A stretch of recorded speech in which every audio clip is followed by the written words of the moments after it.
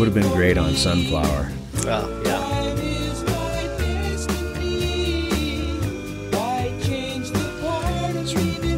It's a really tough tune to find the tonal centers and the key centers on. I'll talk about that in a second, but beautiful vocal from Carl there.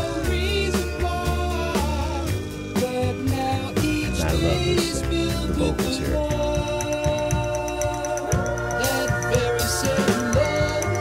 That's Brian singing lead now. Or maybe Brian and Carl together. Now we got Al.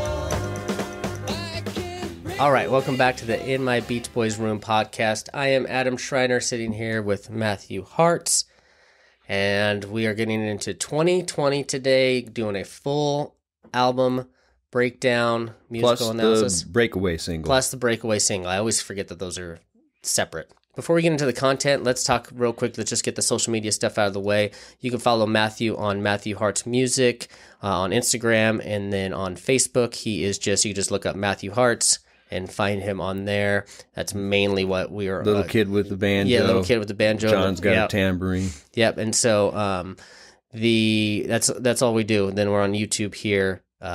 Like, subscribe, help us out in whatever way you can. And so this is the last episode of the season, and also the last episode of the podcast altogether. Proper. Yeah, the proper, exactly.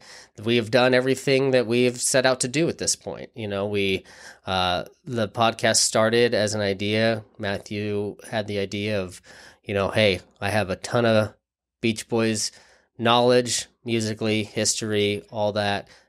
So I'm a Beach Boys fan. Let's sit down and put something together. And 3 seasons later, if we really recap it, it was my accountant that had the idea to make me think about some areas outside of the fiddle world where I had knowledge that could possibly expand my audience. Yeah. And then while I was working on the Beach Boys Sanctuary I was painting a table, I remember, because I've done a lot of painting down here. And it dawned on me, I thought, wait a second, what about the Beach Boys thing? Yeah. And I always had that interest. And then you are a family friend at this point, basically. And I knew that you had done the diabetes podcast and had that experience. And so I asked you about what you knew about it. And then you offered to, hey, I'd be, willing to help you with this. And then we just, there we go. Yeah. And that was, right out of COVID. And we got into, literally, he was on that. We were in different spots, but in the first episode, he's sitting here, I'm sitting there. Since then, he's had this wall painted, had an artist come in and do some really cool artwork down here, and it looks great, and so here we are in the last episode of the whole series, the whole podcast. If you are new here, this is the first time that you have landed and found on this channel or found this podcast.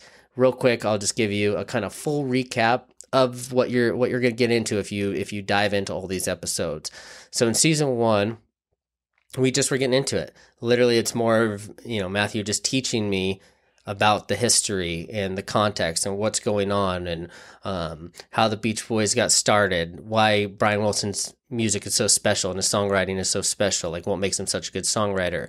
And, I'm very more interview, more teacher, student teaching me. I'm asking him questions, learn a lot, kind of just talking about the music, not really getting into the details. It's kind of a condensed history, too, the more we look back at it, too. Like like with some episodes went from like 62 to 64 and like. Yeah, exactly. Man, and there's a lot that goes on in the, condensed for sure. Mm-hmm. And then season 1 actually ends with this same time period that we're ending with today. So season 1, we end with 2020. Actually, the episode's called The End of the 60s. End of the 60s, and we talk about Breakaway, we talk about 2020, talk about Live in London, even a little bit of Friends gets thrown in there too. Just, kind of everything that happens in the late 60s. That wraps up season 1. I'm sorry. Actually, then we do a special Carl episode where we specifically dedicated just to Carl Wilson. And so then we get into season 2. And we had a big shift from season 2. Season 2. And hang on, I believe in that first season is when we did the Al Jardine episode so we got, too. We did Al's like only about 5 deep or something like that. Yeah, and that was the first. Al Jardine is a Badass is the name of that one. Yeah, I love your new thumbnail for that too. And so we talk about, we give Al his own episode. Carl has his own episode. I mean, Brian, we talk about his songwriting, but essentially this whole thing is Brian, is Brian. But there is that, we kind of think of that Brian's songwriting episode as focusing more on him. Yeah, and so... and then when we got, we took a break in between season 1 and season 2, and when we got into season 2, starting with Sunflower, or actually Phil Flo's box set, it came out. We kind of did a little bonus episode, and that was real impactful on me. Just that whole box set, and it really ignited something within me, and so it was, I was already kind of jacked, and then can't remember if it was your idea or my idea to have you listen to the Sunflower album. You said, you told me, hey, I think it's a good idea that, because we had a bunch of time before we started. You're like, can you just have you ever listened to Sunflower? No, I hadn't heard anything off of Sunflower. He said, why don't you just listen to it so we can actually talk about it, and you can actually have a little more background on what's going on. Well, that was the spark that kind of changed the direction of how we started doing the podcast, because Sunflower became my favorite Beach Boys album. I didn't know what Sunflower was, and so I was super excited in that episode, and then we just kind of, because I got excited because you were excited. Because of that, we started doing that with every album moving forward, where I would listen to it, critically listen, take little notes. And we did that all the way through season 2. Season 2 was a little longer than season 1, and we cover we do a Dennis Wilson episode dedicated specifically to him, and we do a Michael Love episode in there as well. So, and then also just the timeline all the way up to the Beach Boys through at that time, which was 2022, and what was going on there, and then that kind of wrapped up season 2. Right. Then we started season 3, and we took it even a step further. Season 3. Well, and we decided the stimulus for season 3 was because we had gotten a good feedback on analyzing the albums. Yes. And so I said, we got to go back. And I wanted to do that with you after we had started with Sunflower and went through all the way through the end of the career with you on that. I said, man, we got to go back and do the 60s albums like this with you, just because I thought it would be fun for you to really dive into that music. And I was a little more familiar with the 60s. I think that's the reason why it wasn't an idea initially, is because I was kind of somewhat familiar to some of the stuff. I didn't realize there was so much, but there were songs just based off of what I grew up listening to that I didn't know some songs. Yeah, well, that's what most people are going. That's what's all on Endless Summer and Spirit of America, for the most part. That's why most people, casual fans, that's what they're going to be familiar with. Right. And so then... Yeah, so then we started going through these track by track, and also Matthew started demoing them. Yeah, and I can't remember whose idea was that. I have no idea. Maybe it may have been a comment from somebody, to be honest. I'm trying to think, because I thought, hey, it would be kind of fun to show what's going on. And I think on that earliest music episode, there were a couple little baseline things as I was studying it, and just unique things that were going on even at the very beginning, that I thought I need to kind of demonstrate some of this stuff. And it ended up being popular. Yep. And so we got into it. Yeah, and then that just kind of cascaded to where all of a sudden we were doing almost every song. Well, yeah, it's funny because on those first 60s albums, we were doing... Just kind of picking and choosing. Yeah, picking and choosing the best. Then it gets into, by the time we get to Today and Summer Days, and of course, we're going through them all. Oh, yeah. I don't know. Yeah, that was never a conscious thought, right? Yeah. But once you have that guitar in your hand, you're like, well, might as well just do this. And so, that brings us to essentially now.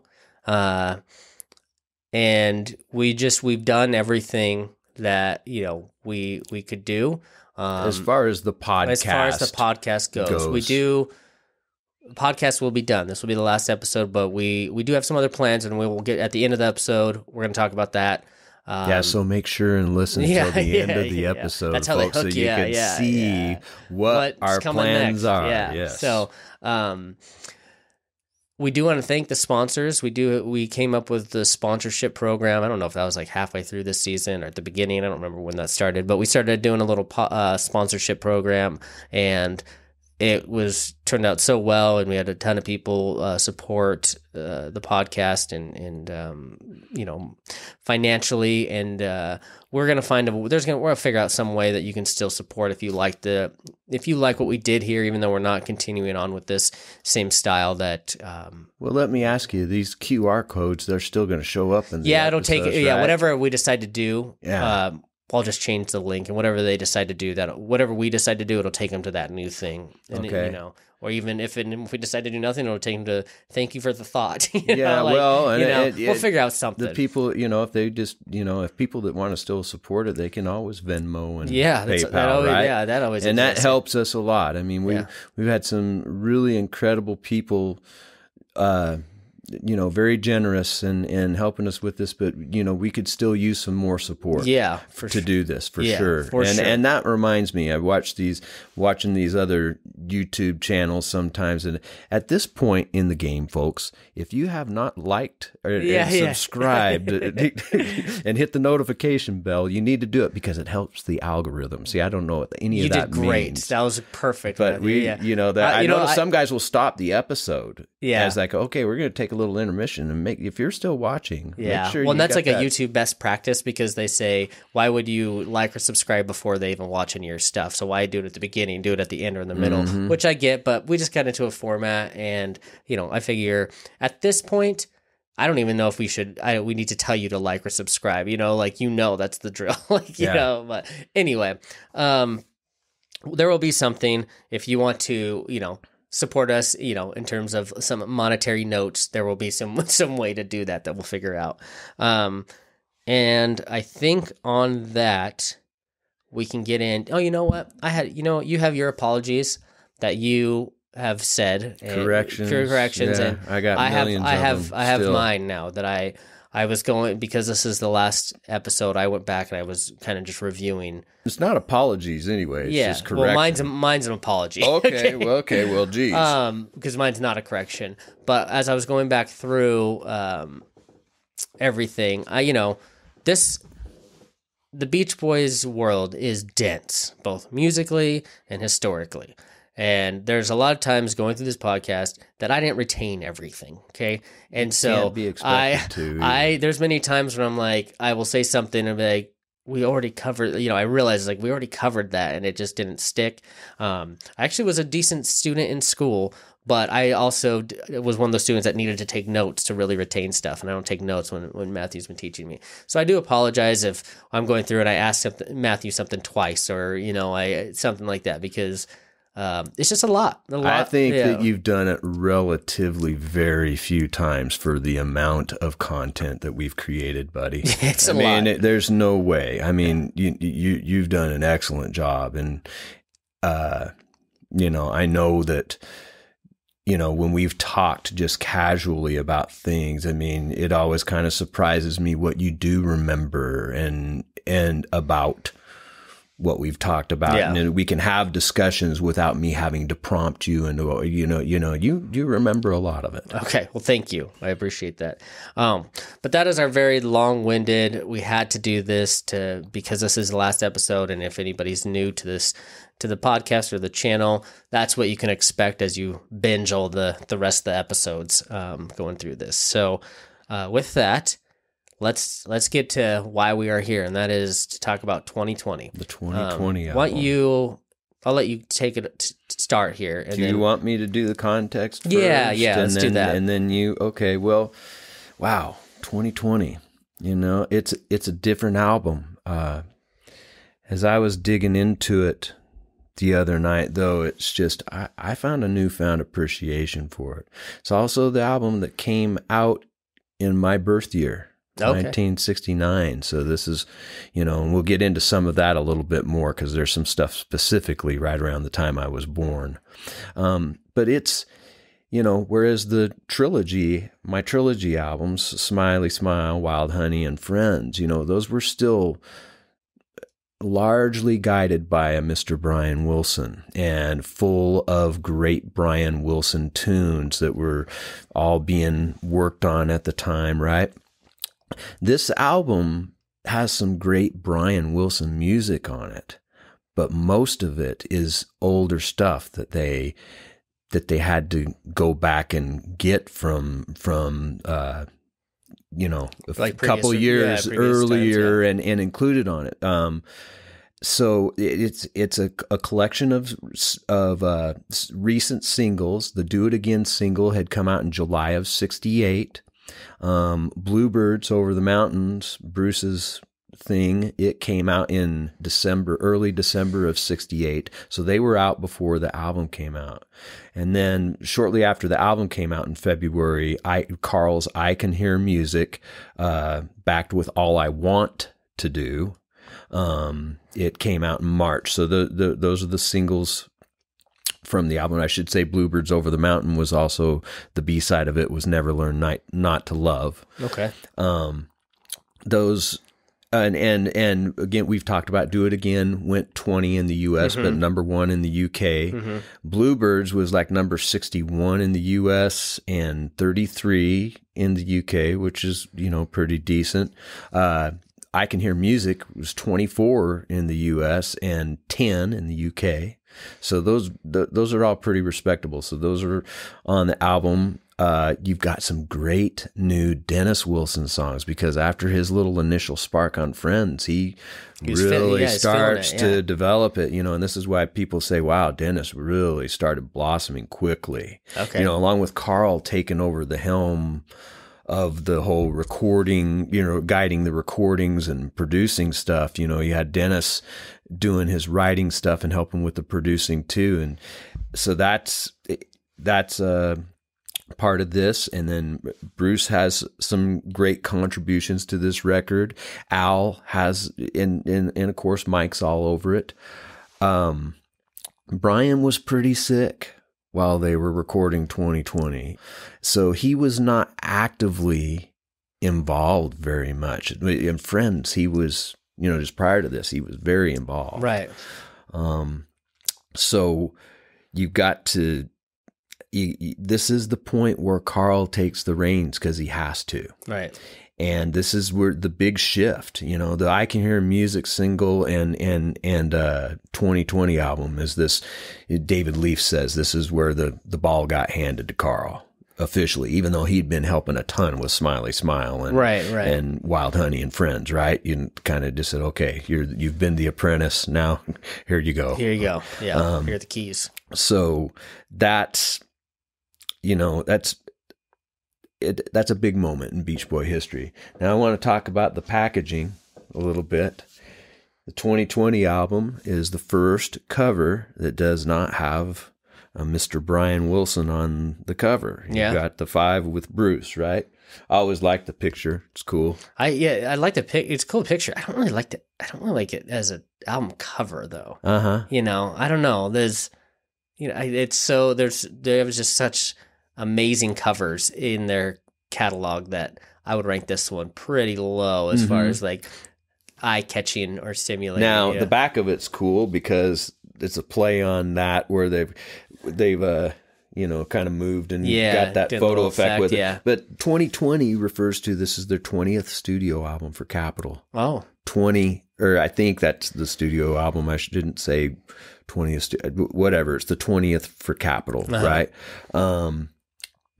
And 2020, this is funny now. You think Brian's not here, but there he is. Ah, nice. I always love that. And I really do love that. I want to get another copy of 2020 and have this framed just as the gatefold like this. Like I have my Dennis Wilson Pacific Ocean. Yeah, because that's cool. Yeah. That's I knew you. That's creative. Like that. Yeah. Yeah.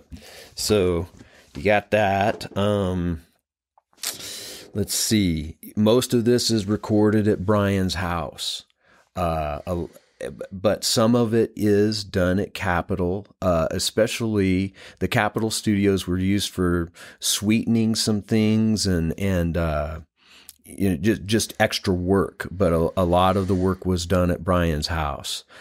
The engineer, of course, is Stephen Desper still, and he's full on with them now. He's a big part of getting these things together.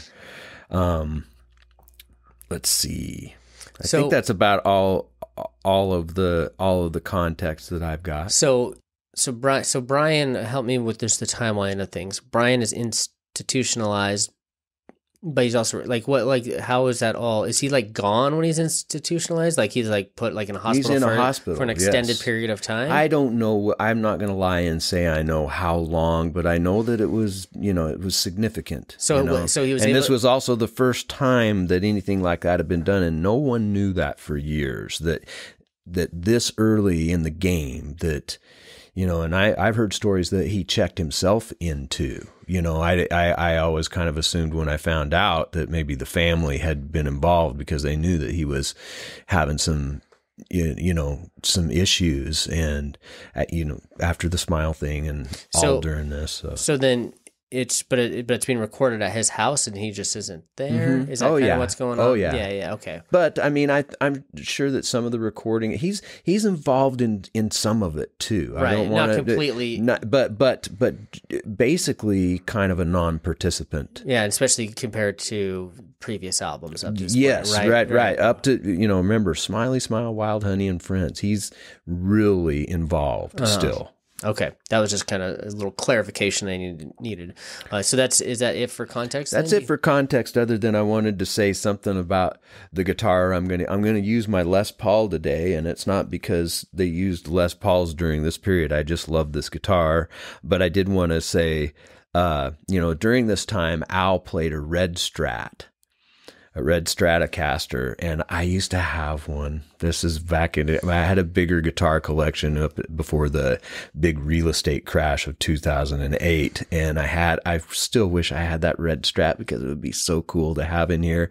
And then I had a Les Paul Deluxe Gold Top, which Blondie is pictured playing in the early 70s, a Les Paul Gold Top. It wasn't a deluxe. Mine was a deluxe that had the mini humbuckers in it, but it was also made in 1969, my Gold Top, and I sold that guitar. And so I've got a new Les Paul that I bought from my cousin a few years ago, and I love this guitar, but I did have a Dandy, and I still regret that stuff so much. There's a couple other guitars I want to add to the collection, and one is because I've got those Olympic white instruments that they were using early on. Carl played, I don't think it was Olympic white. It was more of just a cream colored Telecaster, and Al played it sometimes too. At the same time that Al played the red Strat, along with Carl's playing the semi hollow body guitars like Gibson and Epiphone, the 335 type guitars. So that, along with the Dan Electro 6-string bass, which I had one of those too, and exactly the right color, are the things I wanted to finish off kind of like the guitar section of this thing. And so I just wanted to make a quick note about that, and I'll be using the Les Paul today. But anyway, there you go. Now you can start with your 2020 notes. Okay. All right.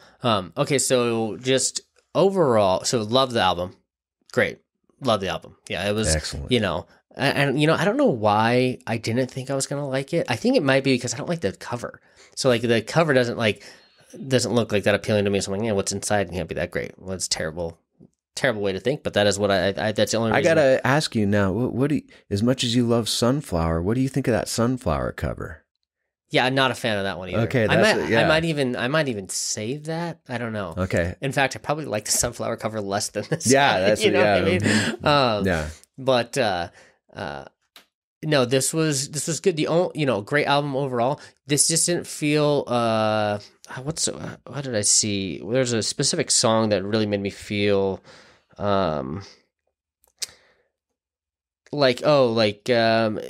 kind of felt like pieced together, kind of. It is pieced together. It's kind of, those singles and then the old Brian tunes and then a couple of Dennis tunes. Where, with Friends and Wild Honey, it's like you have this cohesive, theme. Yes. Yeah, where I don't feel that people often say that about this record. But individually, each song I like. You know what I mean? So it's like, even though it didn't have, which is kind of weird because there's like, and I think at this point I could probably just get into Do It Again because that's just my basic thoughts. Well, So do you want to start getting into the tunes? Yeah, then? Because one thing kind of along the same lines there is that, at the end of Do It Again, it kind of feels like it's going to do the thing that songs do, where like something happens at the end of a song and it goes into the next song. And I felt like that was what was going to happen with Do It Again, because there's something happening at the end, and so I was like, oh, it's going to go into like one of those where it's going to just feel like, an album that they do something at the end to make it feel like well, you know what is on the end of that, don't you?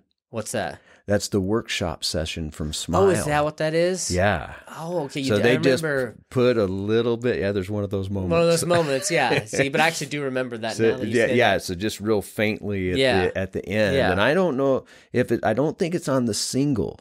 I think it's only on this. That it's on the album cut. Okay. But I might be wrong on that. Okay. And go ahead and eviscerate me again in the comments. But whatever. So then the beginning of it, I don't know what's the noise is at the beginning, but I like that. Well, that's the drum sound that Stephen Desper came up. It says tape delays.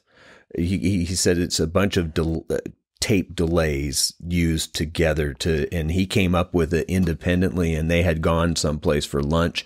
When they came back, he says, hey, I came up with the sound, and they loved it. Yeah. It gives it like this, like kind of hip, new, fresh feel. Like it's this, almost robotic, almost. Yeah. But like it's a synthetic sound. I love it. But it's something that makes it feel like not part of these times. I don't know, like ahead of its time kind of sound. But then with that, you get into this song that totally feels like something from their early stuff. Right. And that's why it's Do It Again. That's why they wrote it that way. Makes sense. And it's returning to their early stuff, not only in themes lyrically, but also the music that Brian uses on it, is power chords and, even that drum beat, it's kind of a cool, just basic rock beat, but it's got that delay element in it that gives it that kind of new thing. So it's Do It Again with kind of that new stuff. Everything else about Do It Again is a look back. Yeah, which was blatantly apparent to me as soon as I said, even before I just as I was listening to it, walking around the house or walking my dog, it was like, oh, this has that early vibe on it. So yeah, well, remember when we talk about it, might be in the end of the 60s, and again, you just can't. It's hard to get all the stuff that I give you, but we talk about how it got back to using these power chords. Just,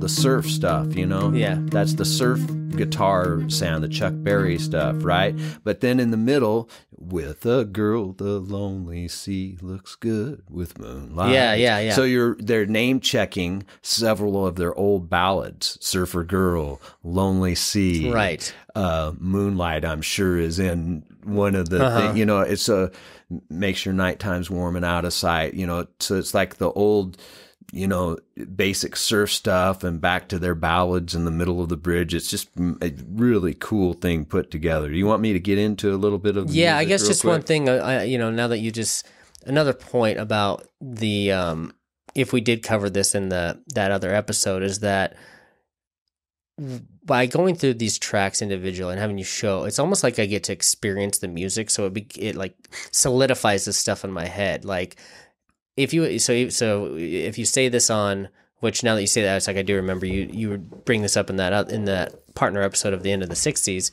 is that I didn't have any anything else to like grab onto, you know, like, and even the fact that you just, you know, rifled off those lyrics, which obviously I noticed in here, but having not done what we did, I would have never known, you know what I mean? So it just is kind of like this whole process has really solidified like the Beach Boys knowledge with me, because it's not, I'm not just sitting here listening to, like, you tell me and then I get to watch and experience it. So, well, and like I say, you've got a great ear. I don't think every casual fan,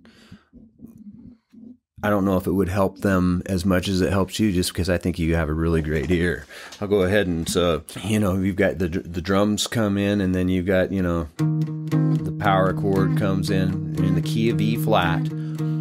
My favorite moment in the entire song, and it is a small deal, and it only happens in the first part of the first verse. As a matter of fact, I might have you play just the first part so people can hear that drum sound, and I'm going to have you stop it. I'm going to point out this moment, because it doesn't happen again in the song, save for maybe the last verse, but I want to go ahead and have you play that.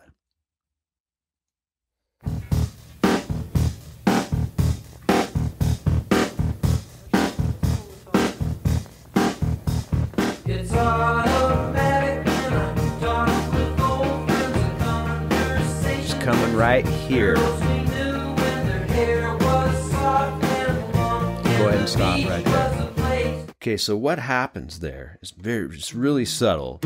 It's automatic when I talk with old friends. The conversation turns to girls we knew were there. Now we're going to A flat, but we're going to keep the E flat in the bass, and that's the 5. It's not that weird, but so the bass stays on that E flat while the rest of the band goes to a full-on A flat, and then they go to that B flat that way. The regular way that would sound is dun, dun, dun, dun, dun, dun, dun, dun, dun, dun, dun,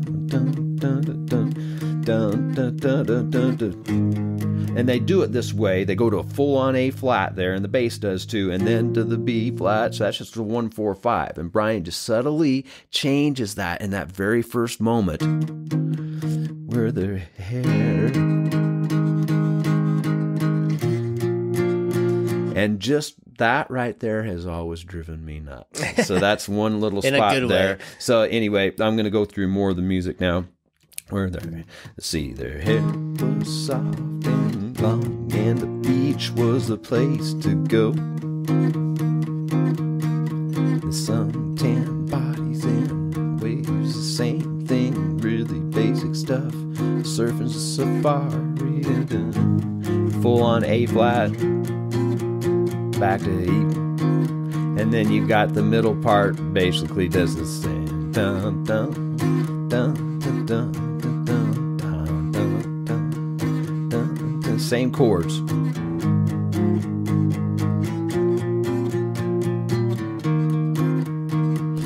Now here we go, A flat, and then we're going to a C minor with G in the bass, and then F minor, and then back to the A flat, and then G minor 7, and then it's kind of the bass is going to A flat, but the rest of the band might be doing an F minor right here, sorry, and then B flat, and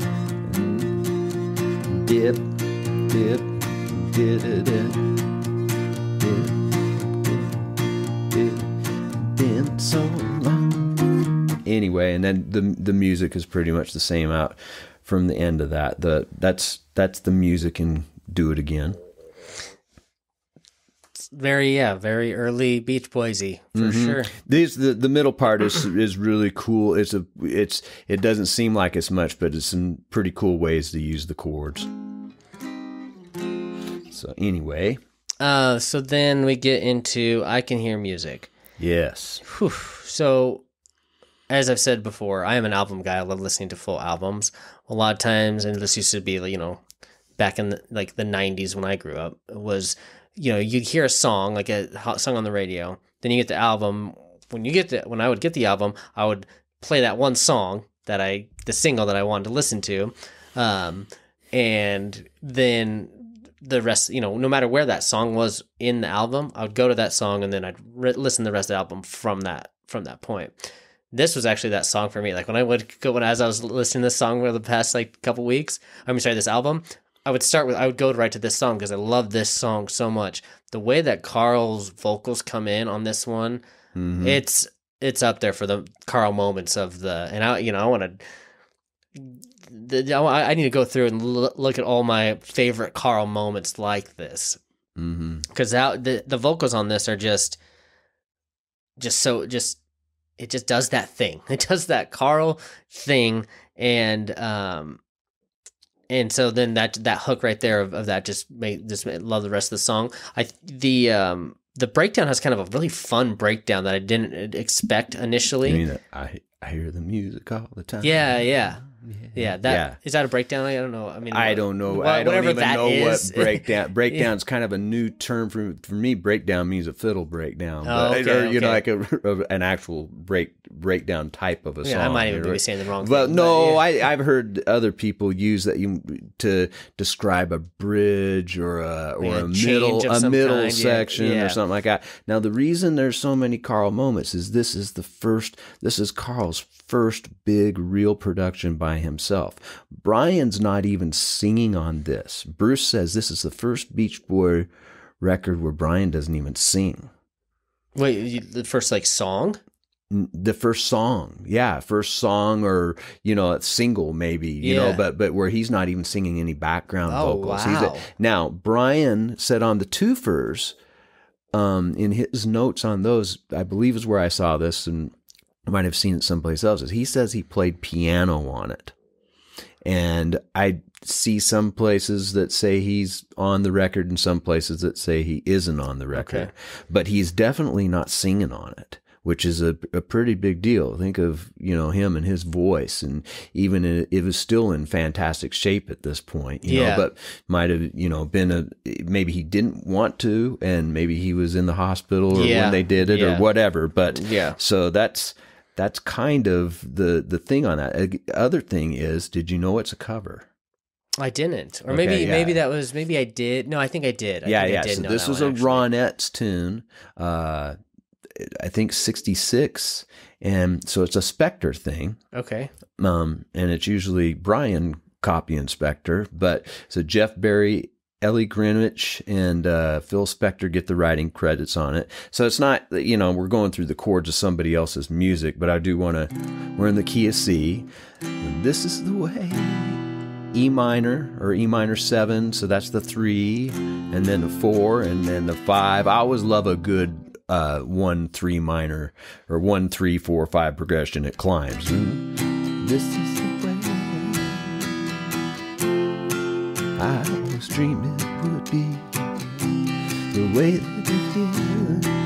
Oh no, quick F minor and back to F. And a G, and then C, D minor 7, G, again, same thing, D minor 7, G, O, C, and C7, then F, and F minor. Quick 2-5. That's basically the music to it. Not real difficult music. How just because I had never heard the original, how different is the? It's pretty close. Is it pretty close? This is one of those ones that's pretty close. Yeah. I don't. Now that being said, I'm not really sure if they have that middle section in there. I'm kind of guessing they don't. It's been a while since I've heard the Ronettes version of this. So then we go to Bluebirds Over the Mountain. Mm-hmm. So having listened to this already on Live in London, I already liked it on that one. When I first listened to it from the studio version, I was definitely more like, I really like that live version. Damn, that live version is kind of tough to beat. But then the more I listened to it, the more I kind of found little things I liked. Obviously, I think the reason why I like the live version more is because Ed Carter is just the tone of that live guitar, even though it's a screaming lead guitar, on and here he's the too. same guy. Yeah, on here this too, and it's there, but there's something about the tone for sure. The tone of it live, as opposed to the tone of it like that super clean, like I don't know, just gives it more of like that like we're shredding, live. That's obvious, but what wasn't obvious on the is there something crazy about this bass line? Like this, this bass line is like I was like listening intently to the bass line. Whatever it's doing is, I don't know, is it funky? Like what's the I don't know how. I'm guessing that it's Bruce's arrangement and Bruce's ideas on the bass line and everything. It's Larry Knechtel is playing the bass on it, famous keyboard player from the Wrecking Crew guys, but also he's also a multi-instrumentalist. And of course, I won't mention Ed Carter's playing the guitar on here, and it is a screaming lead guitar part, and I love it on here. I might like it better on here than I do on the live one, just because I like some of his licks better on this one, and although some of it's the same. We need to talk about the tune itself. Is a cover, right? The guy that wrote it and originally recorded it in 1958 was a guy named Ursel Hickey, which I don't know that version much at all. Now, in maybe the early 60s, Richie Valens, the guy that did La Bamba, he did a cover of this. And Bruce was working with Richie Valens at that time. So I'm kind of thinking that Bruce is basing his cover off the Richie Valens version, which I haven't heard that too much either. It's just it's a little rocker, but it's, there's more things going on than you really notice, right out of the gate. And at least when I was digging into it the other night, there's a couple of things chord wise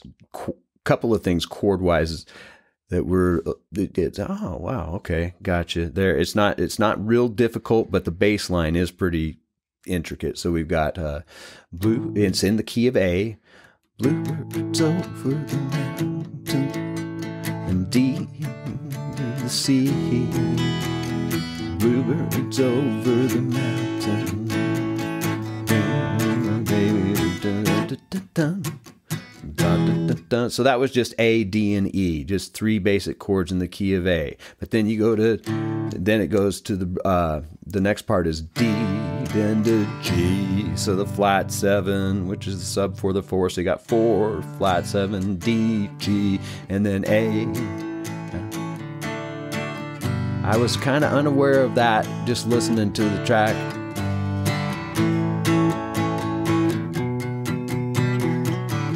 Or B major and then an E. Now, underneath that is a bass line that's kind of something like that.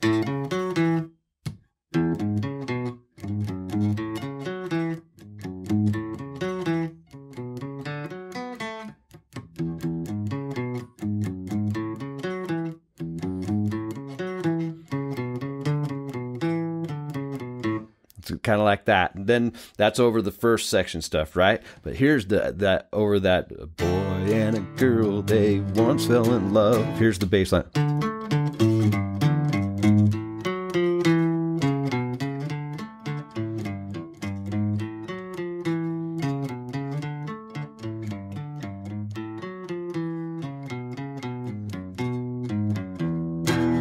It's pretty. Yeah, that's really, okay. That's really, I'm glad that I'm glad that you just highlighted that because I totally. That's awesome. Yeah, that's cool. Very cool tune, and can't say enough about Ed there either. So good there. Yeah. Go on to the next. So Be With Me. Who is singing? Dennis. Dennis is singing. Mm-hmm. Okay. And it's a Dennis tune. That's why I couldn't. So is this the first? Like singing like this. The vocals felt so different. I had such a hard time. I was like, I don't know. This Dennis. No, he was singing "Little Bird" and "Be Still" on Friends. Right, I guess, but that I don't know. It seemed different.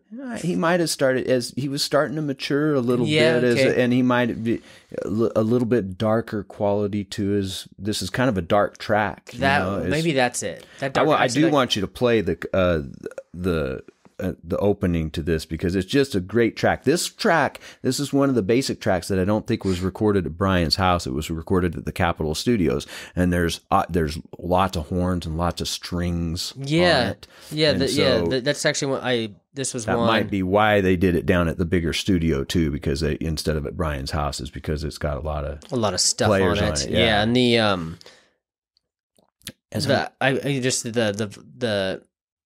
there was part of me that's like wanted, and I'm sure the sessions have it obviously, but like wanted to hear it without the vocals, because there's just so much going on. Well, you know what? Earlier you played. We were looking for that "Be With Me" track, and could you bring up a little bit of Dennis's demo on that? Okay, so I'm playing the sessions for this one, right? This is now, and we need to mention that there is. It was a digital only release again, just like Wake the World for Friends. This was called "I Can Hear Music," the 2020 sessions, and so there is Dennis's demo for this, and I wanted you to play a little bit of that because it's just him and the piano, and it's so beautiful. Okay, so just play "Be With Me," the demo. Yeah. You're going out tonight.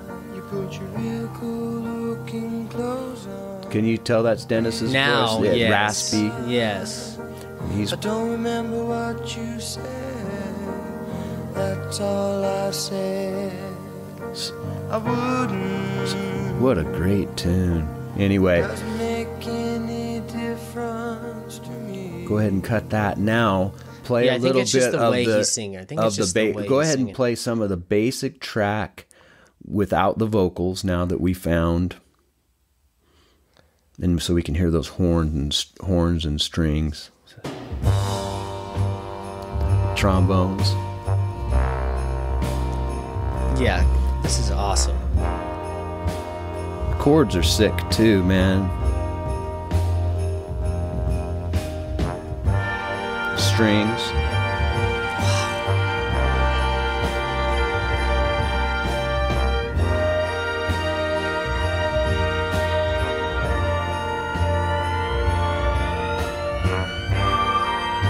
The flutes. A lot of people on here.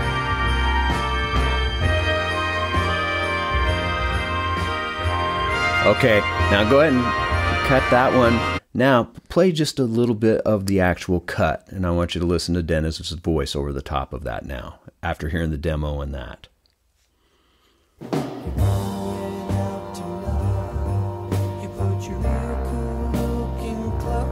Does that sound more like Dennis now? Well, yeah, now that it doesn't, you point it out, but It's double tracked. I think it's because I think I was still in the mindset that Dennis just really isn't singing a lot.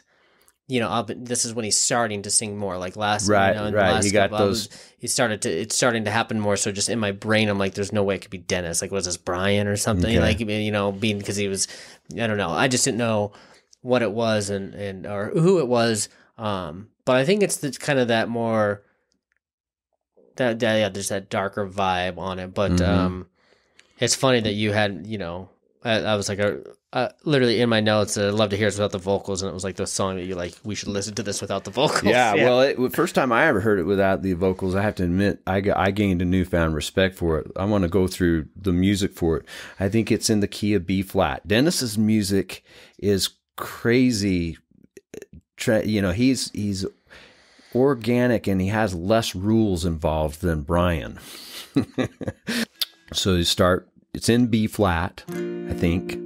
But then we start with the 6, a G minor 7, going out tonight. And then G minor 7 with a C in the bass, a real Brian chord. And then C minor 7 with F in the bass, same thing, but just way up. About some little thing I said, G minor 7.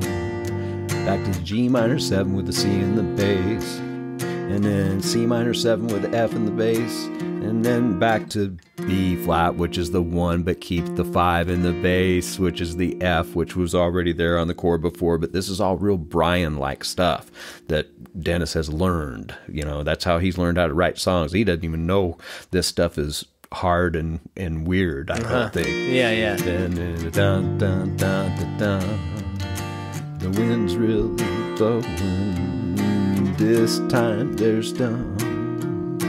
I wonder if she's knowing. And then B flat with the F in the bass. Dun, dun, dun, dun, dun. Back to C minor 7 with the F in the bass. Dun, dun, dun, dun, dun. And then G with the D in the bass is like a key change. And then we go down to, I've decided I like a D minor 7 with the C in the bass. So that free.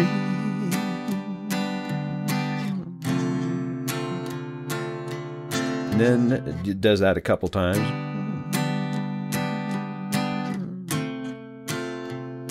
And then we go C minor, then C, maybe C minor 7, C minor 7, and then G minor 7 with the C in the bass. C minor, dun, dun, dun, dun, dun, dun, dun. And then you're back, dun, dun, dun, dun. Dun, dun, dun, dun, dun. So cool, oh, man. That's awesome. That is a great Dennis Wilson tune, and it's solely credited to him. That's awesome. Okay, so then we get into All I Want to Do. All I Want to Do. Not to be confused with All I Want to Do. No, which, how weird is that? They were working on the other All I Want to Do at the same time. Not only is it weird that we've got two songs with that same title. I mean, that maybe Dennis was working on this one first, but you know, they slightly changed. So this is a Dennis song then? Well, I spoiled the spoiler alert. That's okay. Yeah. So that's a Dennis song, and All I Want to Do is a Mike song. Brian and Mike. Okay. And Mike. And so it's weird that they would have the same title, even in their whole catalog, but let alone they were working on the songs at the same time. So that's wild. That's a question mark. Yeah. And so the other thing is that Dennis Wilson, and I was just reminded of this the other day, the Stephen Kalinich, the poet that I said that Dennis worked with him first. Actually, I think Carl worked with Stephen first in 1967 on a project called Leaves of Grass. And then Dennis did his writing with him on Friends. So he was on Little Bird and Be Still. You know, he's the guy that's responsible for the words on those beautiful, serene tunes. Well, guess who's responsible for a lot of the words on this rock? I mean, it's just a raucous rocker. And he's the guy that helped Dennis write this too. And then the other cool thing I think is the demo, Dennis is singing it, but for the album, Dennis asked Mike to sing it. And this, of course, you know, they're writing together a lot in the late 60s and early 70s. They're writing together. Son did some of their best work, but then Dennis gives this song to Mike to sing for the album, you know, for all of the stuff they had going on between them. I just, you know, interesting. I thought Dennis did, his demo was really good. And I always kind of wondered why Dennis didn't sing this. But he gives it to Mike, and Mike does a great job. I mean, he's rocking on his vocal. Is Ed on the guitar on this one? Yes, okay, and I was going to make mention of that too. Now, at the very end of this number, folks, there's a little surprise, and maybe we need to give one of our little disclaimers to people that don't like hearing this kind of content. This is another thing, kind of earmuffs if you're sensitive. Yeah, or I have underage listeners. Dennis was doing a lot of questionable stuff during this time, but I get Stephen Desper tells the story that they were working on this thing, and he decided he wanted something authentic to go on the end of it, and he went out and found a gal, and they set up a lady of the night. Yeah. They set up a little room in the recording studio and recorded Dennis and her, getting it on. And so if you listen, if we want to play a little bit of the very end of I think we were going to say let's play a little bit of the front just because it's such a raucous, just a raucous tune, and Mike's vocal is so strong. Okay, you know, that's the opposite of Be Still. Yeah. You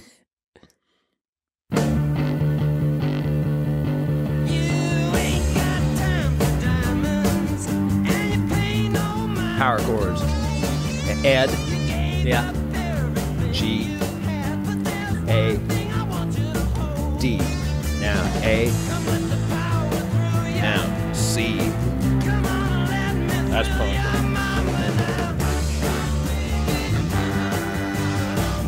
D to G. I can just do my music part now. A, and then a little bit of that C. So anyway, that's the baby. It is just a jamming song. Yeah, and Mike that's about his hardest edged vocal that he has in the catalog. For sure. You know? For sure. Now let's play the very end of it. You gotta press. I'm not sure that on this this is the re-release that we've. This is the remaster from 2001. Yeah, and to me, I remember on the twofers especially because I was married at the time, and a brother and sister-in-law of mine were kind of listening to these things with me, and they were younger. They were in their teens, and they both picked this out. Really? Yeah. So it was because I didn't catch They this. go, whoa, I didn't yeah. I didn't catch and I this. think it's because it must be maybe a when little they bit. maybe when they remastered it. They made it less audible. Yeah. But should we play a little bit of the end of it and press your headphones close if you want to hear it, folks? And I mean, don't judge me, but I'm gonna press my headphones close.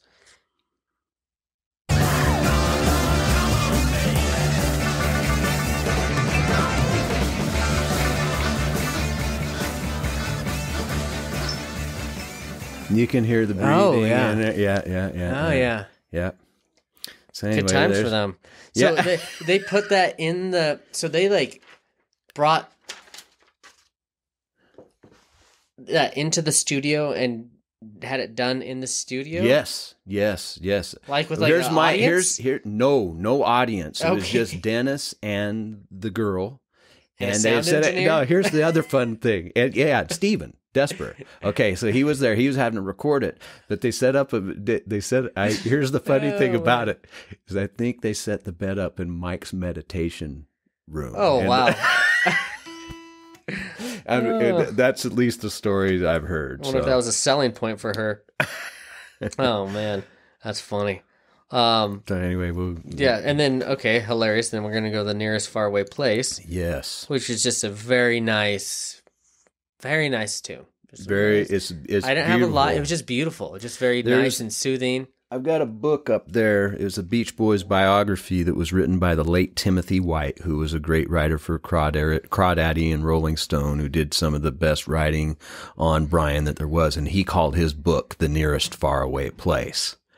Even though this is a Bruce tune. This is a Bruce produced thing. He played it if you, that Beach Boys Live in Paris thing that I had you watch on YouTube, he's playing it solo. And during 1969, at least, it was common for him to, I don't know if it was kind of at intermission time or when it was, but he would play this solo at the piano during Beach Boy concerts. So, and it's got some pretty chords in it. I went through it. It's basically kind of a descending bass line thing.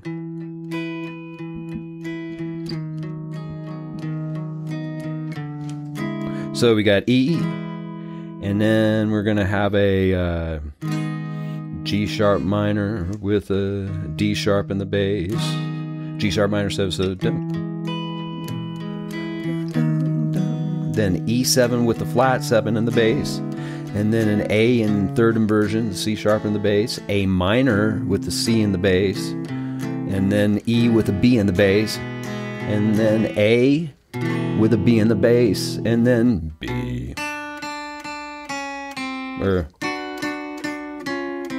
And back in that thing.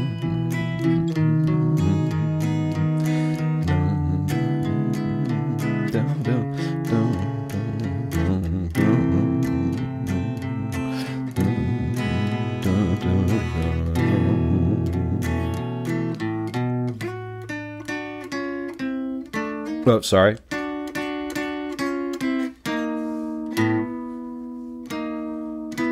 And then we've got a middle part that goes like a C minor or C sharp minor 7 over an F sharp, or with an F sharp in the bass.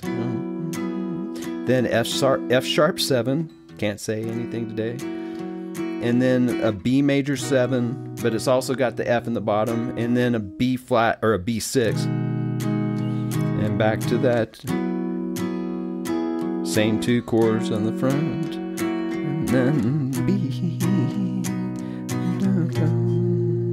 Had this little half step thing there, and then up to C and back to B7, and then we've got E minor 7, and then same thing with a D in the bass, and then A with a C sharp in the bass, and then G with a B in the bass, A, D, D, D, and then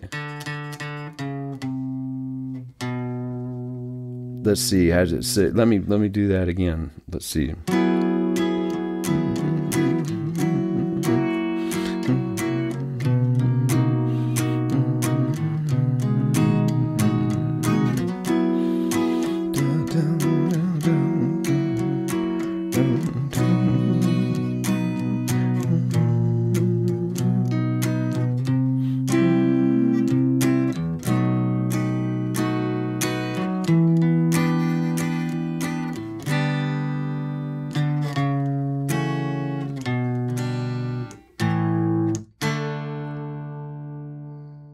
Something. That's the sequence of chords, and then he gets down to, and he runs that back down to that B, and then he goes up to, he just modulates to F, plays that whole pretty progression in F, the front one, and then on the very end he modulates another half step to F sharp and reprises it on that tinkly piano thing.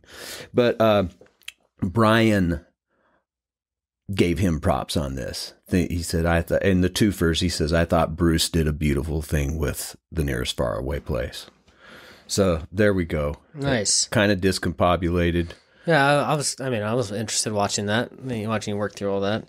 So then we go to Cotton Fields. Yes, this is the original Cotton Fields, which you've now heard the single version that Al did shortly after this. That was a hit in the UK, and actually the UK pressing of Sunflower. We mentioned it in the other. It actually doesn't start with Slip On Through. It starts with the single version of Cotton Fields, which is not this. This was suggested by Al, again, much like the Sloop John B had been suggested. But this is one of the things during 2020 that Brian was actually involved with, and this is kind of a Brian produced version, and it's a folksier version. It's got the banjo on it featured, and I always liked this version. I like the single version too, but there's a special charm to this one that I really, really like. And this is a cover. This is an old folk song, right? Huddy Ledbetter. And so this, I love this song too. This was the moment in the album that I had the realization of that it wasn't very that it felt pieced together, right? Because this song is a great song and I really like it, but it's this kind of random fit. I'm sure this song did well for the time, in general, but to have this on the album, it just seemed odd to me. Right, and it's got more of a Friends feel to it. And that the folkiness. I don't think there's really anything else that's folky on the album. So no, this is where that kind of stuck out to me the most. Yeah, it's in an A flat. When I was a little bitty baby, my mama did in them old cotton fields back home. I love that thing on the front. Just a little half step D going from D to D, or from D to E flat. It was A flat, A flat 7, D flat, back to A flat at this point, and then D flat minor 7, E flat 7, A flat. Now, or when they come back to the, let's see, I want to see.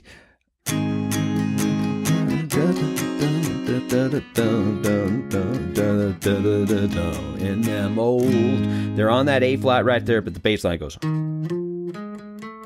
And I love that. It starts with the 5. So it starts on the E flat while they're on A flat. So in them. That's how that goes. In them. B flat minor, E flat 7. And it goes through all that again. But when they get to the bridge, they get D flat. Dun, dun, dun, dun, dun. You can't pick. Back to A flat. It's cotton. F minor in them. A flat. Back to F minor. Dun, dun, dun, dun, dun, dun. A flat. F minor. Dun, dun, dun, dun. A flat. But there's just no place like B flat minor 7 and E flat 7 and back to dun dun dun dun dun dun dun dun dun D flat and then the B flat right here, and that's effective when they do it because the other time they go back to A flat and then the A flat and back to B flat minor 7 E flat 7. But in that bridge where they go to D flat, when them cotton balls get rotten, you can't pick very much cotton. That's just 2 chords, but listen to the bass line.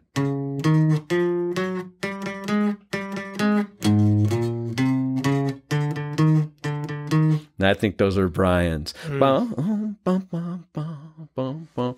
Love the tune. I love this version of it, and I heard 2020 as a part of the thing that came out where it was paired with Wild Honey in the mid 70s, and so I've heard this since I was a little kid. Anyway, that's Cotton Fields. Cotton Fields. Then we go into I Went to Sleep. Who wrote this one? First of all, there's about 90 stars next to I Went to Sleep here. So this is Brian and Carl. Okay. This is Brian. It is one of the only, if it might be the only one that, oh no, Good Timing is credited to Brian and Carl. There's a few in the catalog, but this is credited to Brian and Carl Wilson. Yeah, because I mean the music is unreal in this one. The spaces in between where the lyrics stop and you can just really hear the instruments. It's like one of those tracks that transports you to this like another planet. Well, and the harmonies are going all the time. It's like everybody's a lead vocalist because the harmonies, there's no, except for in tiny little spots, they're always singing dense harmonies all the way through. Okay, so I guess I should be more specific. Lyrics is what I'm talking about. Maybe there's harmony, not vocals, lyrics when the lyrics scrap out. And I guess the reason why I asked who wrote it because the lyrics themselves are kind of like slice of life. Well, and another thing is this is from I always heard it was from the end of the Friends period. And believe it or not, it was passed over for Friends. Oh, interesting. And it would have fit perfectly on Friends. 100%. It's that same vibe. It's the for same. Sure. And so it was so this is why it's kind of an older song. It's considered to be Brian's only original current tune on the album, but it was something that he had been working on at the end of the Friends period, I'm thinking. The other night, I've dug into this tune before, and I've always loved it. It is a favorite. When I started digging into it the other night, I really became inspired. There's some things in this tune that aren't in other Brian Wilson songs. It's so brilliant and so beautiful. I talk about some of these things lending themselves being good fiddle waltzes. This is another waltz, by the way. Mm-hmm. How many have we covered in this time period? And there's not only this, there's the next song's a waltz, and they got plenty that were unreleased at this time that were waltzes. We did have a comment from one of our fans on the Friends episode saying, what's the best beach? And I need to answer that gentleman. But man, there's a lot of waltzes during this time. And most people don't know that they're waltzes. Yeah. Right. And so I was just so inspired that I really got excited. I told you I couldn't almost sleep that night after I went to sleep, right? And I started thinking about the chords, and I was thinking, okay, just go to sleep. And it was just killing me. It's in the keys of it. It feels like it's in A, and then it's also in D, and just these two little subtle ways. I mean, you could barely hear the modulations, and Brian also uses some major 9 chords in it. It has some 9th chords in it, but a major 9 is a specific type of chord that also has to have the major 7 in it too. And I've used it before in some compositions, and it has a real distinct feeling, and it's just I was realizing as I was working on it, it's like, wow, I'm trying to think of tunes where Brian uses major 9 chords like this. And I don't think, he uses lots of 9th chords in different ways all through the catalog, but I'm not so sure about major 9 chords. And so it really inspired me. I thought about doing a cover like we used to do, but our covers never really get that much traction. Yeah, and but so yeah, if we do that sort of a thing with it, people love the covers. I love the covers, but I just don't think they, they go as far as, right. some of this other stuff. Let me go ahead and get into some of the music. We start out, we're in the key of A to start out with, A, and then F sharp 9. And I talked about how that's more what the guitars are playing, and the bass is playing that F sharp right there. And then B minor 7, back to that F sharp 9. And then B minor 7 with an A in the bass. And then here's a D major 9 chord, and then G major 9. Back to D major 9, I'll voice it this way this time, and then back to G major 9, and then D major 9, and then C minor 7, and then an F sharp 7 with a sharp 5, and then B minor 7, and then E again.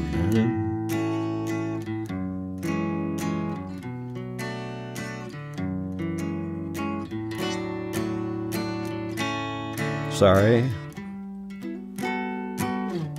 I haven't made a major 9 for a long time.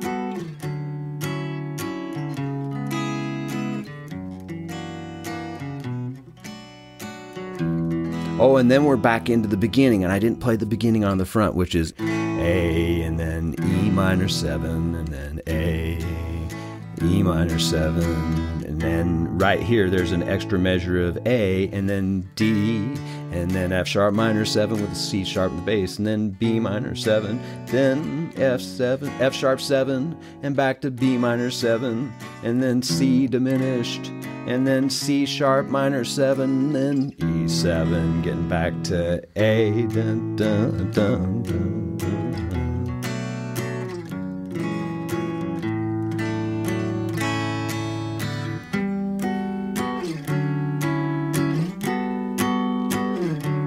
Love that.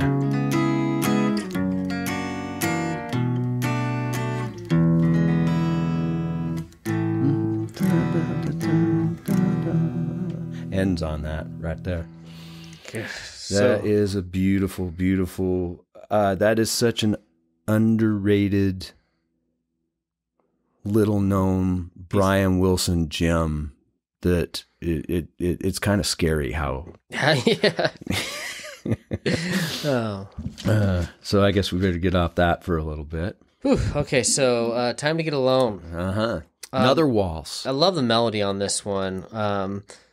And it has this like cool, like interesting change into the breakdown or whatever. There's this the strings that are real on it that are super cool. Yeah.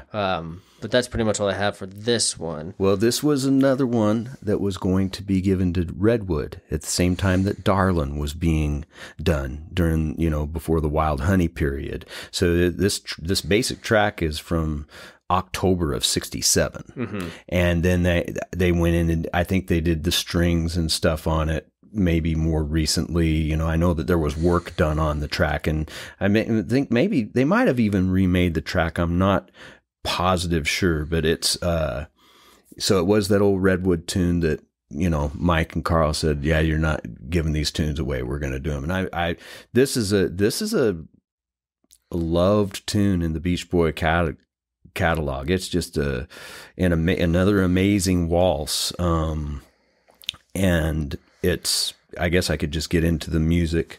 I don't know. Yeah, do you have anything more to say? No, that's it. So key of D, I looked at dun, dun. Let's see, I'm going to get some of the bass line in there too. Looked at you and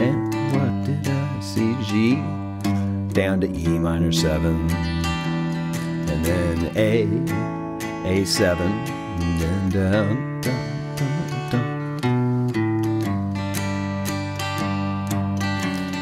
E minor 7, and then D, F sharp minor with a C sharp bass, or F sharp minor 7 with a C sharp bass, and then B minor 7, and then B minor 7 with an A in the bass, G, and then D minor 7, and then G. That's a great change there.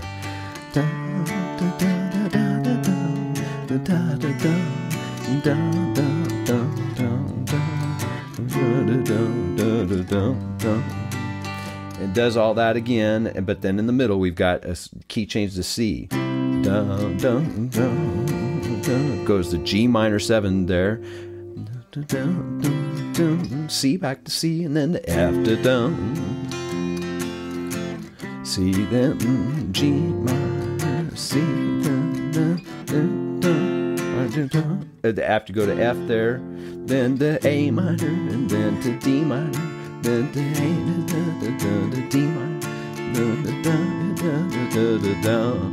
then D minor. But remember, the song is in D. So we go from D minor to D major back there to get back down, down, down, down.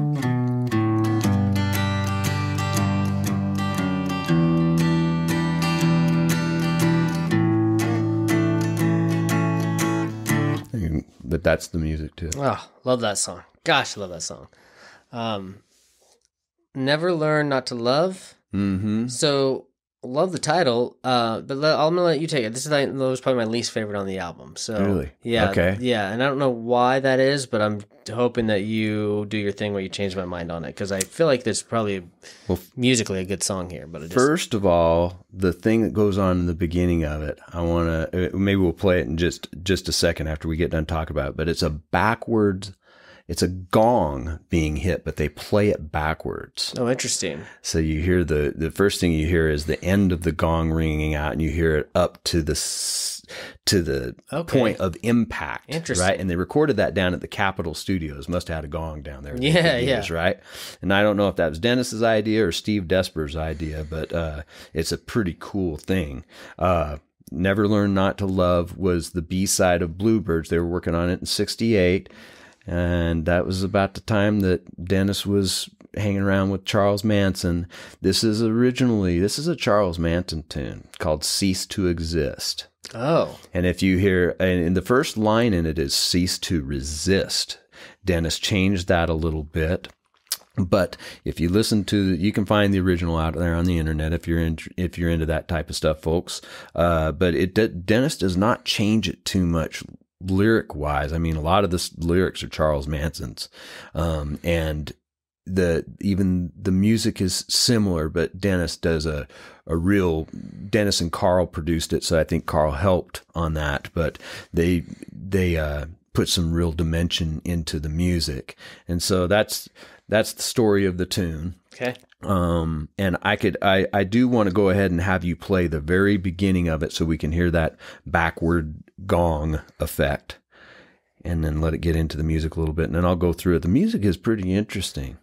All right, here's the gong effect.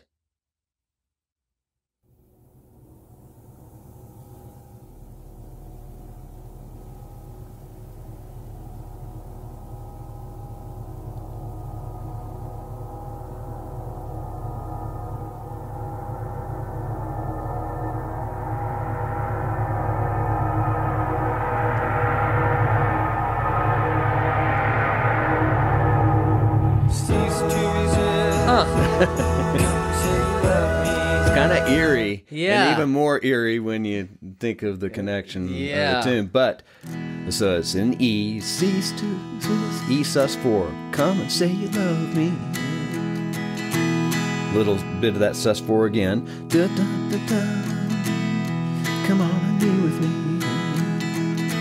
Now, Alien Blocks. This was in 4. Right now, we'll go to 1, 2, 3, 1, 2, 3, or maybe 6, 8. 1, 2, 3, 4, 5, 6, back to 4. Da da da da da da da da da da da. Give up your world. Come on and be with me. I'm your kind, and I see. And then we're still on a 4, but it gets into kind of a start. Never had a lesson I ever learned. A. Dun, dun, dun, dun, dun, dun, dun, dun, love me. Dun. Now closer. G. A. Kind of a climb. C. F. G. E. D. D. D. There's another little alien block there. 1, 2, 3.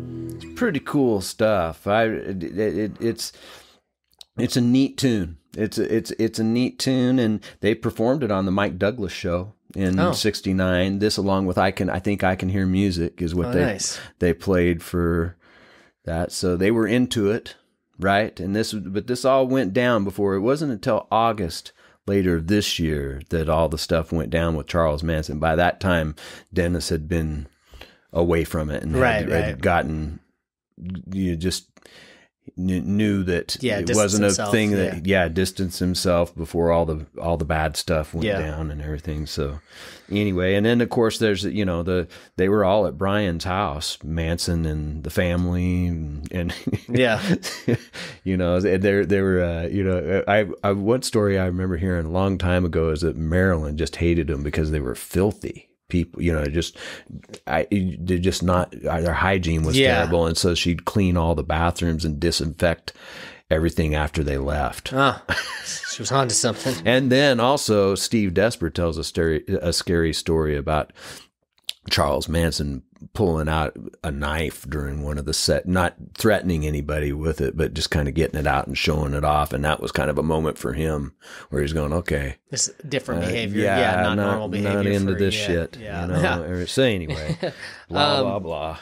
So then the next, Our Prayer and Evanescence, these are just direct lifts, right?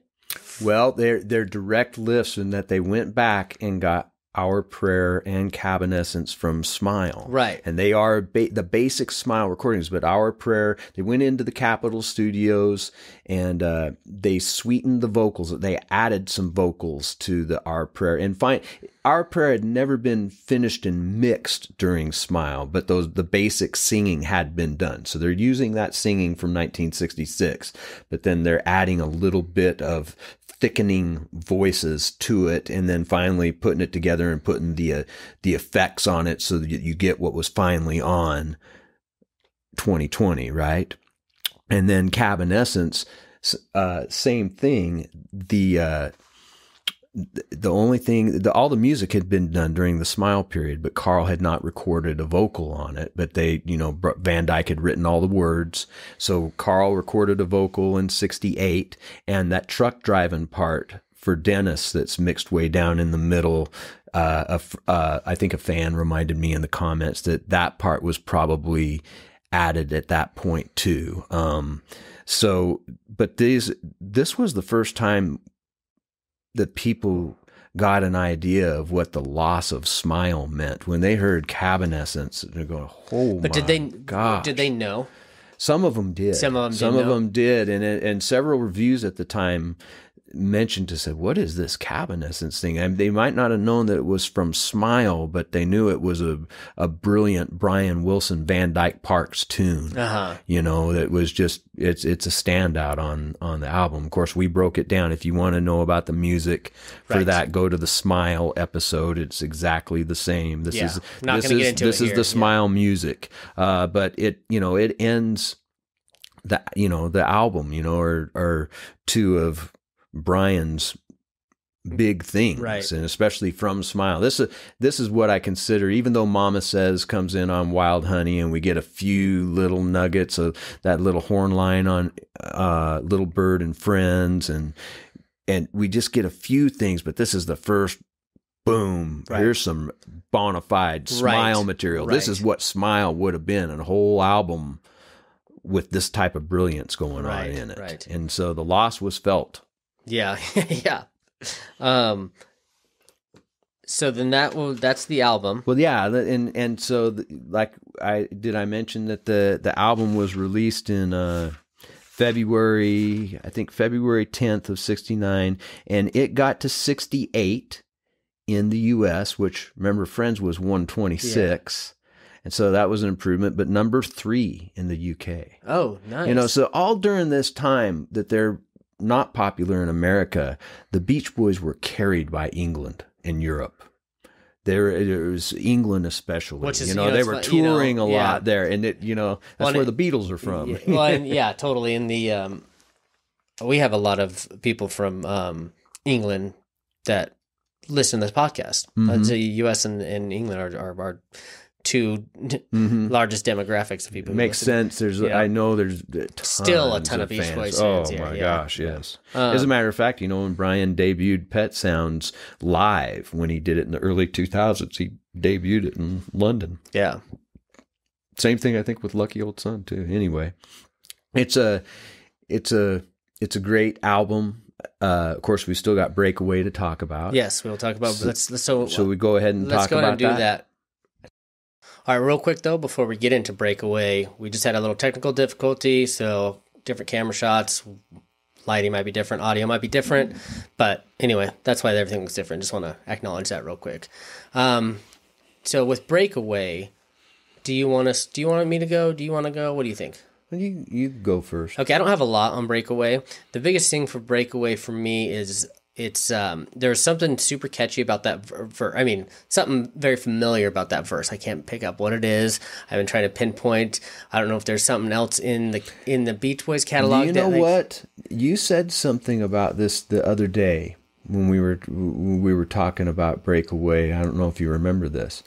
That you mentioned that part of it reminded you of Don't Worry Baby, and I was thinking about that later, and I thought of the just the opening lines, da, da, da, da, da, da, da, da, da. And then there's some middle lines. Oh, what she does to me when she makes love to me, and Don't Worry Baby, where I saw the connection that you were talking about. And so I feel like that's that phrase you said. Is there part of Don't Worry Baby and Breakaway? Okay, and I wanted to let you know that you were. Remember when we were talking? We were you said when I said that, you're like, nah, and so I don't want to bring that up here because I didn't want to look like a total idiot. But so there is just kind of how that, like, there's a line in there that I can see how the reminds connection you. is. Yep. Okay, that's probably it. Took me thinking about it for a while.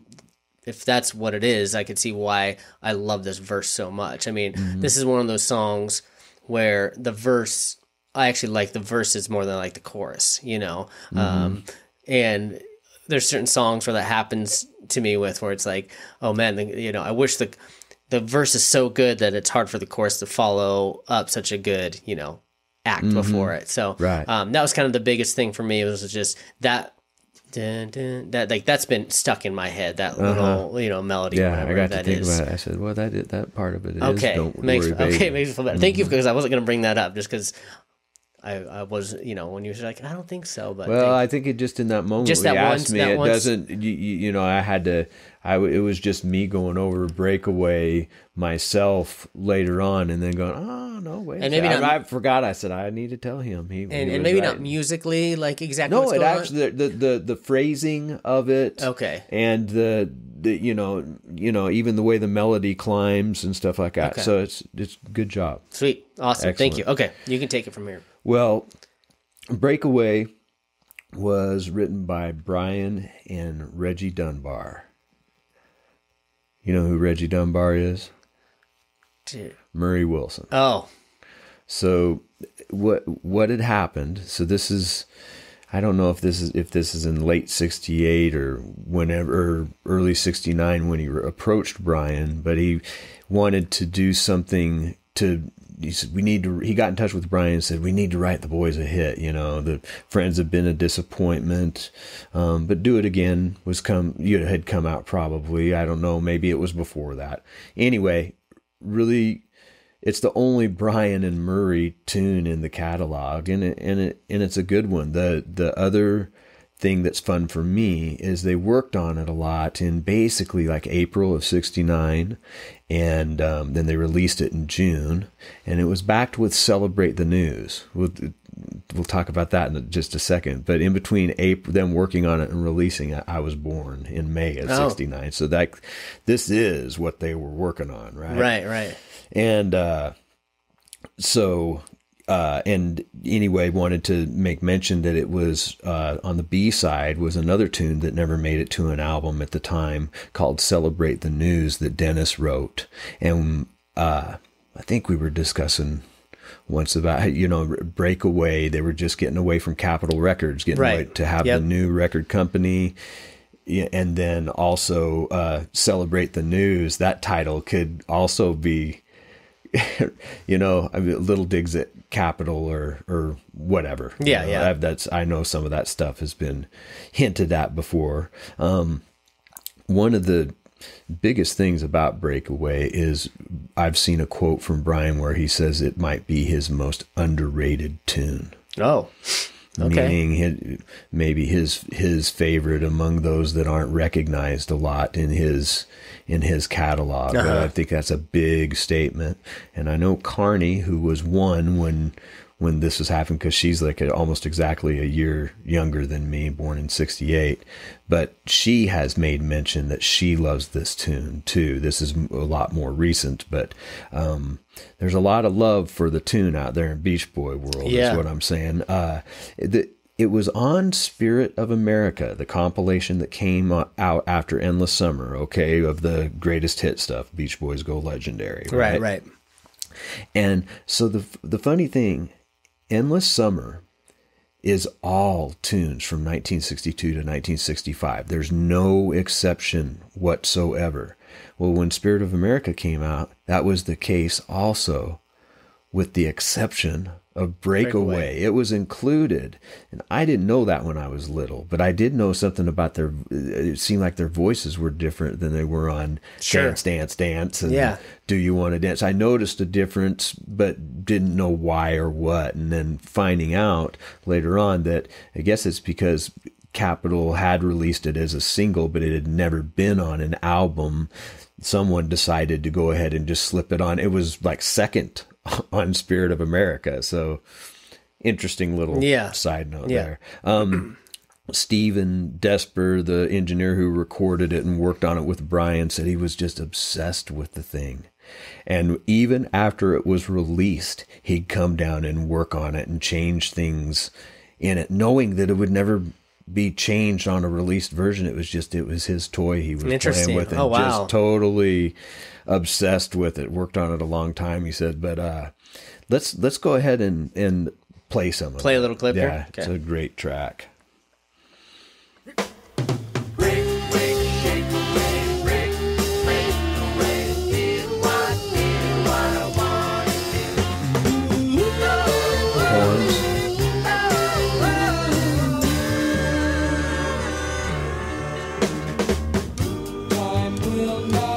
Would have been great on Sunflower.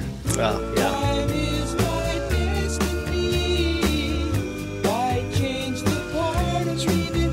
It's a really tough tune to find the tonal setters and the key setters on. I'll talk about that in a second, but beautiful vocal from Carl there.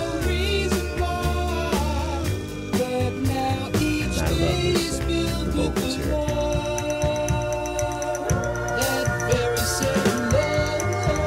Brian sings lead. Or maybe Brian and Carl together. Now we got Al. I like that chorus, and I also like the break away, shake away.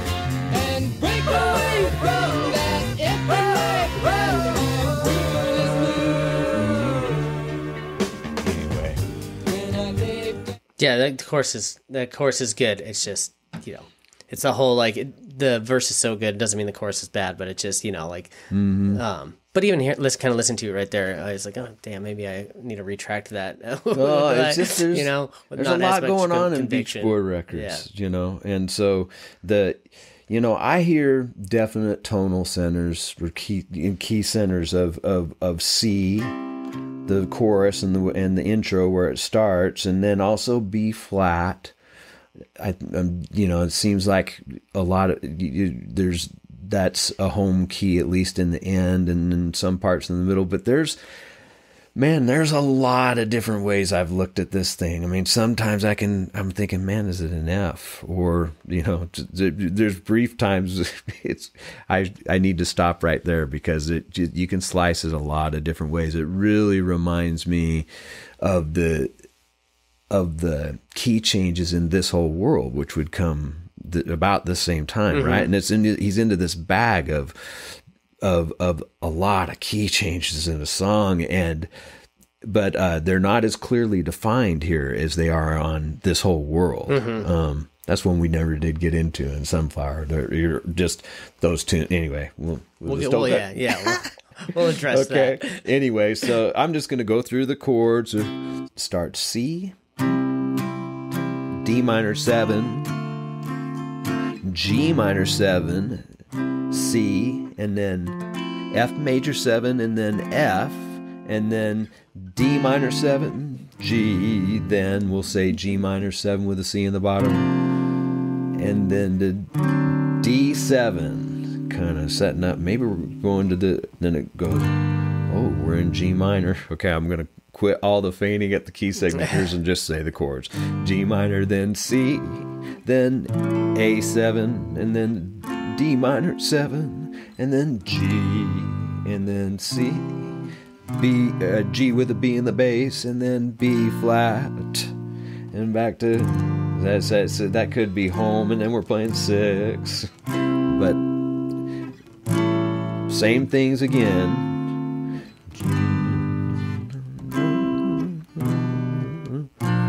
Now, so we get to that G or that B flat. Dun, dun, dun, dun. G minor 7. Dun, dun, dun, dun. B flat major 7.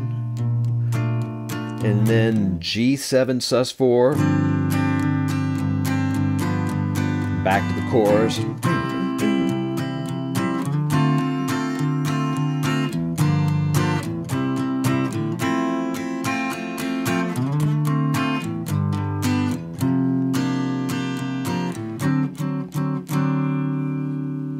And then on the very end, it just B flat, dun, dun, dun, dun, dun, dun, B, G minor, and that might turn into B flat major 7, and maybe G minor 7, and that's just the refrain on the end. But there's a place out on the internet where they've isolated just the vocals on the end of that little tag, and it's heavenly. It's really, really, really pretty.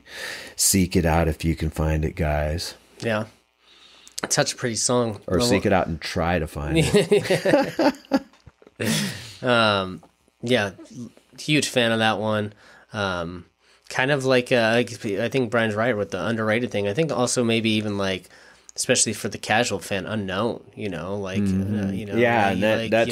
I think that's his way of saying that. Yeah, he think of I Went to Sleep. Yeah, there's another one. There's a lot of gems from these periods, and that's what I've always said to you over the course of this thing, and it's fun for me now. Is like now what that late '60s wall means to me, and why it has the depth of what it has to me. Yeah.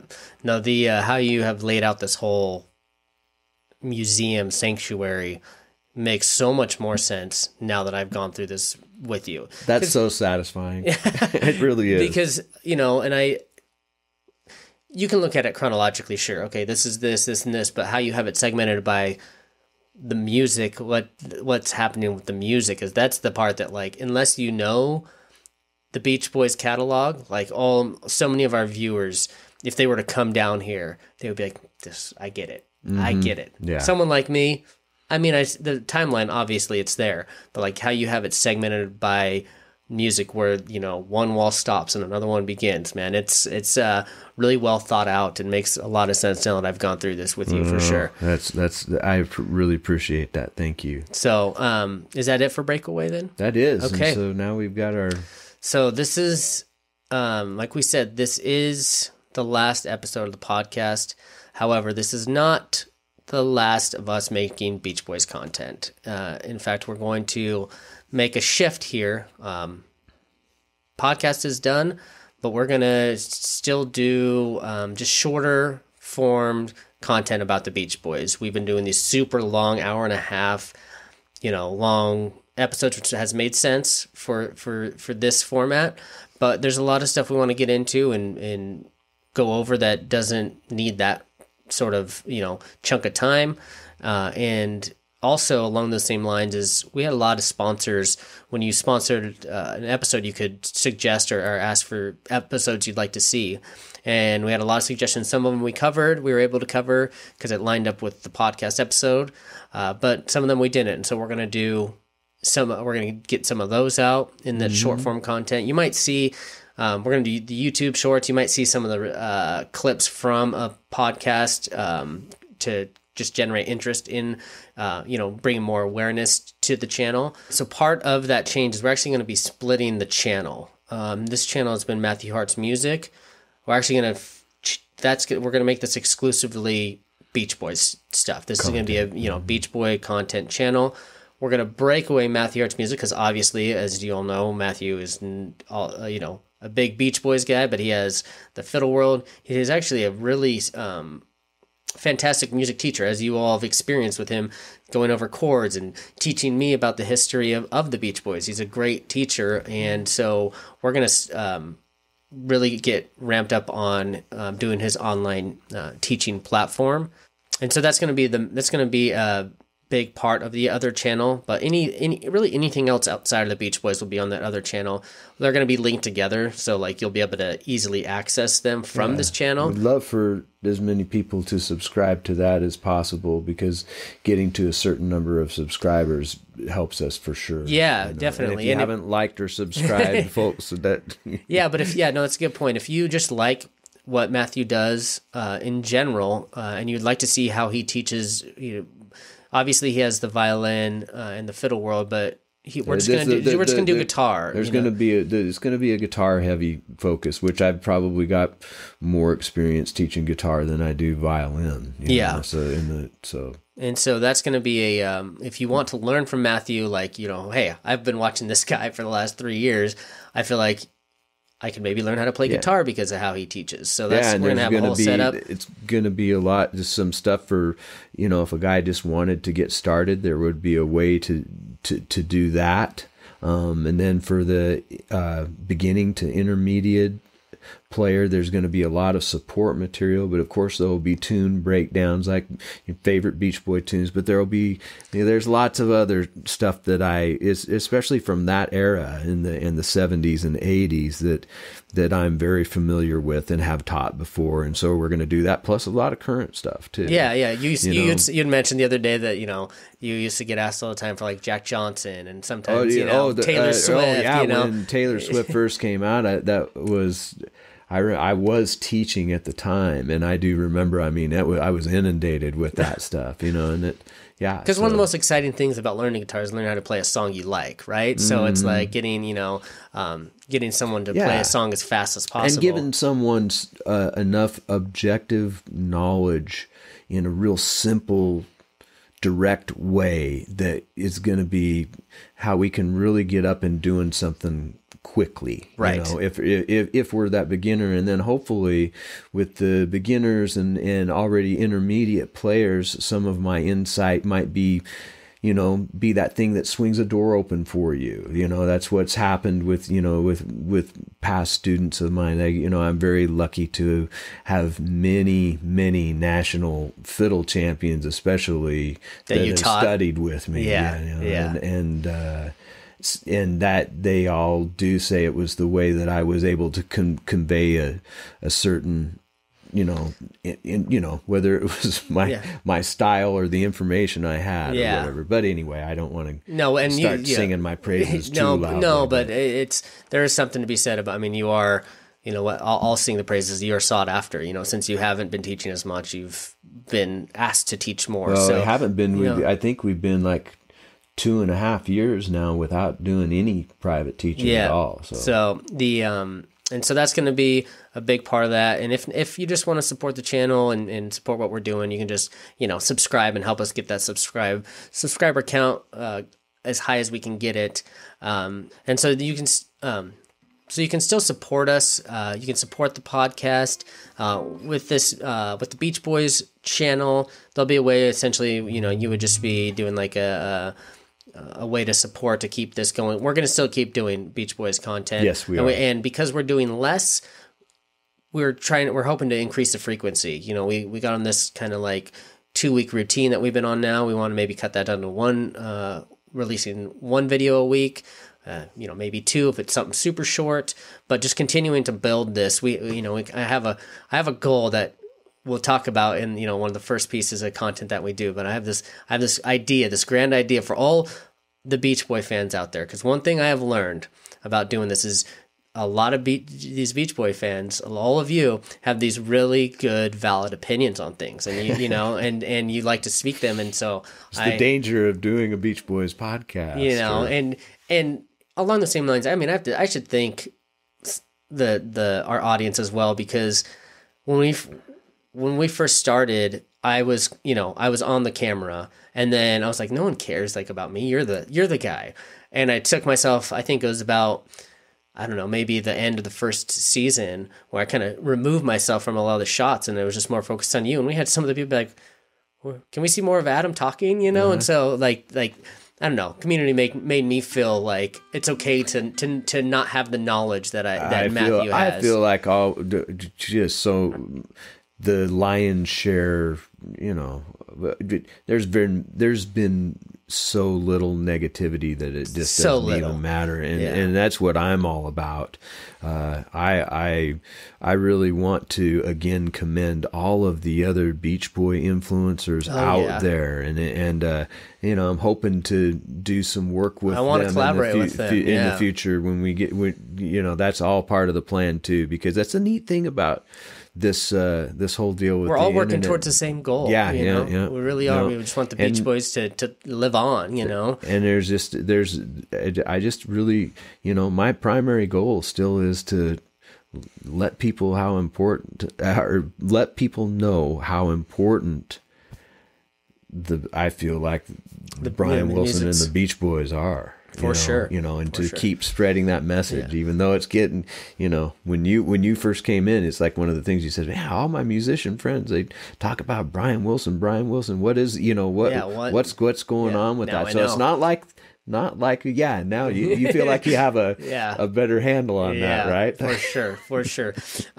So, in the, as you can tell, we have plans. We have a lot of big plans to keep this channel going, and we need your support. And whether it's like through a subscribe, whatever it may be, but we're going to continue to pump some stuff out.